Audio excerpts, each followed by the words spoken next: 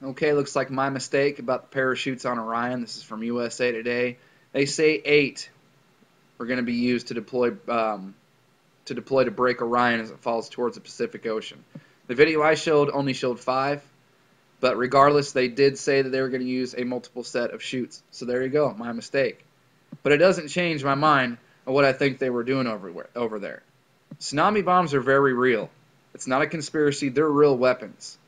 And NASA and whatever they're up to, it has no benefit for us.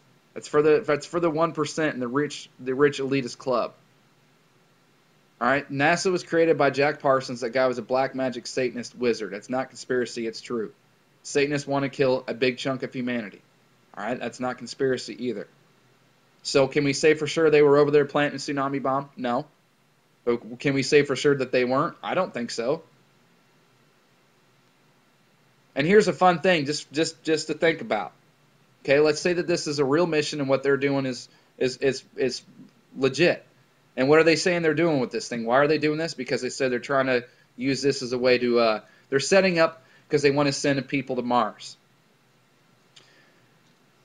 The majority of people now, if you're not really in the 1%, are struggling to live. What makes you think that people, if they can barely afford to live and to get by, they can afford a plane ticket to Mars? You think people like me and you and the average Joe are even going to get an invite to take a space ride to Mars? Or you think it's just going to be set for the richy rich, the Satanist elite, that are probably trying to hitch a ride because they know this planet's doomed? Just think about that. My mistake, subs. Sorry. Thanks.